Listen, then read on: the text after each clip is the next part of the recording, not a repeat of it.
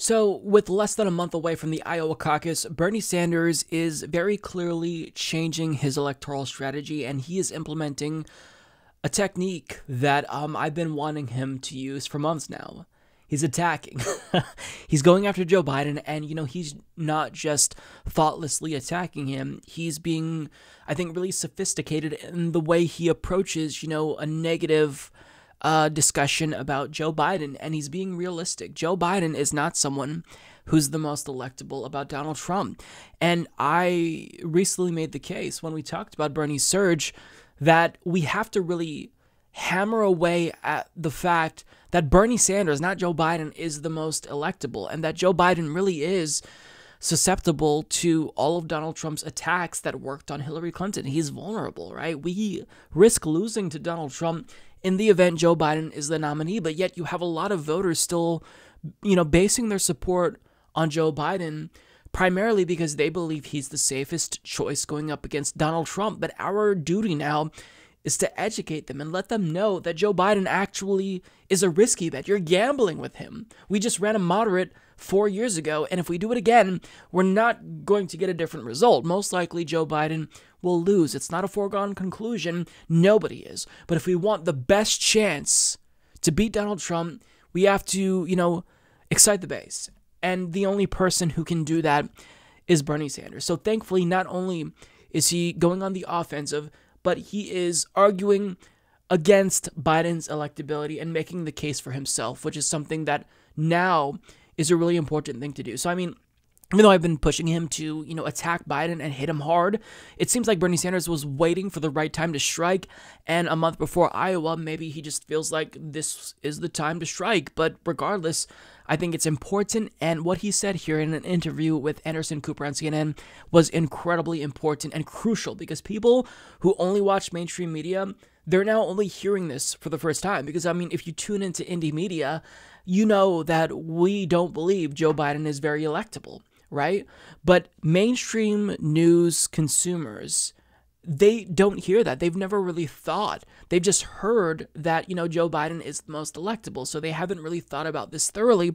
But when Bernie Sanders paints this picture for them about what a Trump versus Biden, general election would look like, I think it really will hopefully wake people up. Take a look. You said recently about Vice President Biden, his record, you said to the Washington Post, quote, "It's just a lot of baggage that Joe takes into a campaign, which isn't going to create energy and excitement." Is there something specifically you were referring to in terms of baggage? Sure. Look, Joe and I are friends, and I truly like Joe. But what is imperative is that we defeat Trump, the most dangerous president in modern history. And that means you're going to have a huge voter turnout. You're going to have to get working people excited. You're going to have to get young people excited. Joe Biden voted and helped lead the effort for the war in Iraq, the most dangerous foreign policy blunder in the modern history of this country. Joe Biden voted for the disastrous trade agreements like NAFTA and permanent normal trade relations with China, which cost us millions of jobs. You think that's going to play well in Michigan or Wisconsin or Pennsylvania? Joe Biden has been on the floor of the Senate talking about the need to cut Social Security or Medicare or Medicaid. Joe Biden pushed a bankruptcy bill, which has caused enormous financial problems for working families. So if we're going to beat Trump, we need turnout. And to get turnout, you need energy and excitement. And I just don't think that kind of record is going to bring forth the energy that we need to defeat Trump. So that is incredibly important, and my only recommendation to Bernie Sanders is to create ads and run those types of ads, explaining all these horrible things that Joe Biden did and how Trump will use them against him in states like, New Hampshire, South Carolina, Nevada. In fact, I would prioritize Nevada and South Carolina because his ground game in Iowa and New Hampshire currently, I think that will suffice, but he has a lot of ground to make up in South Carolina, and he's still falling behind in Nevada. So if you really show to voters that Joe Biden is a risk and he probably won't be able to excite the base enough to get out the vote, then I think maybe you can change some minds. Now, I think that there's going to be a number of Joe Biden supporters that will be loyal to him because they just are more centrist, ideologically speaking. But a lot of people, they're just casual consumers of, political news. They don't necessarily follow it too closely. I think that we can get some of them. Like, we're not going to be able to convert a lot of Joe Biden supporters, but for people who are primarily basing their decision to support Joe Biden on electability, I do believe we can get a lot of those people. And I think a substantial portion of Biden's base of support is comprised of people specifically supporting him because they think, well, you know what? I just want to get Trump out of office, and I think Biden is our best bet. We have to wake those people up and make them see that we're playing a dangerous game. You're rolling the dice, you're gambling, with your fate, and we've got to get Trump out. Now, I was actually surprised at how many things Bernie Sanders decided to bring up. The vote for the Iraq War, the trade deals. How do you think that's going to play in Wisconsin, Michigan, Pennsylvania? The bankruptcy bill. He talked about how Biden wants to cut Social Security, Medicare, Medicaid. Brilliant. This is incredibly important because that's how you convert people who are older. Because, aside from that electability myth that people are, basing their support of Biden on, there's also a generational divide. Let's face it, older people don't like Bernie Sanders, but they love Biden. Younger people love Bernie Sanders, but dislike Biden. So we also need to try to convert over older voters. And if they know that he most likely will team up with Republicans to cut Social Security, that's another way you get them to jump ship and support Bernie Sanders, who has, vociferously said, I will not cut Social Security. In fact, we've got to expand Social Security, lift the cap on taxable income. So this is really important, and I'm so thankful that Bernie Sanders is finally, explaining to people, educating them, that Joe Biden is not the most electable. Now, on top of that, we have this from Robert Costa in the Washington Post, who writes, Sanders also cast Biden as part of the political elite, cozy with Wall Street and unable to confront major financial institutions because of his record, such as his support for the bank bailout in 2008. People are tired of the traditional types of campaigns in which candidates like Joe Biden are running to wealthy people's homes and raising large sums of money, Sanders said. Again, really important. We're still in an anti-establishment era in American politics.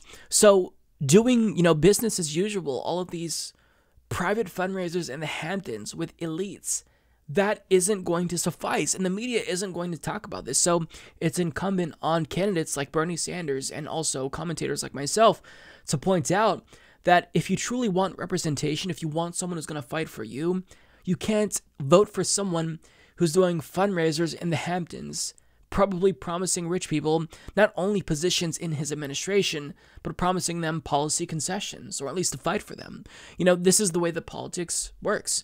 There's this cozy relationship with elites, and then you vote in a politician and they do nothing, and then when you look at who gave to their campaign and who they associated with, you see it makes sense. We didn't vet Obama in 2008. I didn't vet Obama. That was the first time I was old enough to vote, and I voted for Obama, and I thought that he would actually bring about true change, but I wasn't paying attention to all of the money that he was raising from Wall Street, right?